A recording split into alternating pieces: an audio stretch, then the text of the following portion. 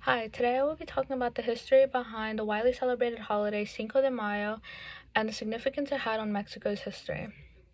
So, although Cinco de Mayo is a very popular holiday in Mexico and in the US, it is not considered a federal holiday in Mexico. Cinco de Mayo is celebrated all throughout the US, and people will take this day as an opportunity to drink margaritas, drink beer, and eat at their favorite Mexican restaurant. But does anyone truly know the history and the true meaning as to why we celebrate Cinco de Mayo? Cinco de Mayo is a holiday that celebrates Mexico's victory over the French army at the Battle of Puebla, which happened on May 5th, 1862. It has become an extremely popular holiday in the US because it is seen as a very important way to commemorate Mexican culture and heritage, especially within Mexican American populations.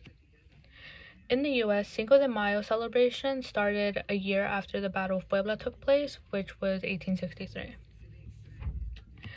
And as to why the Battle of Puebla happened in the first place, the financial consequences of the Mexican-American War led Mexico's president at the time, Benito Juarez, in July of 1861 to suspend payments for 2 years on English, Spanish, and French debts.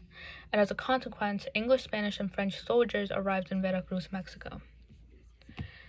Then in 1862, the French troops were told to move from Veracruz to go and conquer Mexico City, and as the French troops were making their way to go conquer Mexico City, they were met with resistance in Puebla by the Mexican military, which were being led by Mexican General Ignacio Zaragoza. A year later, after the first battle happened and the French lost, the French returned with a force of 25,000 soldiers and again moved to capture Mexico City through Puebla, and ultimately they succeeded after a very long 2-month battle at the forts of Guadalupe and Loreto in 1863.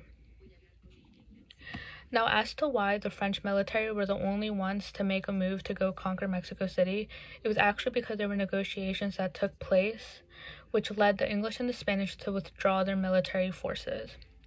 And although the Mexican forces were poorly trained, poorly equipped, they still managed to defend themselves against the French army, who were properly trained and properly equipped for battle, meaning that they had weapons that were a lot faster than what Mexico had at the time, meaning that they had guns.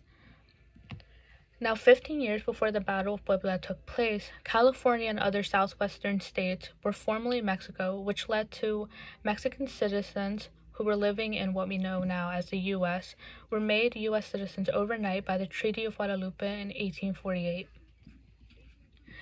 Now, the Chicano civil rights era of the 1960s would shift the meaning of this holiday forever. Mexican Americans celebrated by identifying with the Mexican revolutionaries, and they wanted to bring the holiday of Cinco de Mayo to the US because they wanted to identify more with their Mexican culture. Indiana newspapers in the 1930s would begin to report on Cinco de Mayo celebrations that would take place in the western United States or the Mexican capital of Mexico City.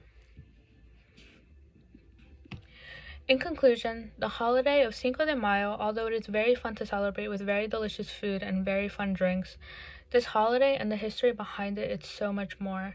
It's a holiday that celebrates the underdog and the strength that they had to fight a battle that they were not properly equipped for nor trained for, and they were seen as the losing team from the start. Thank you.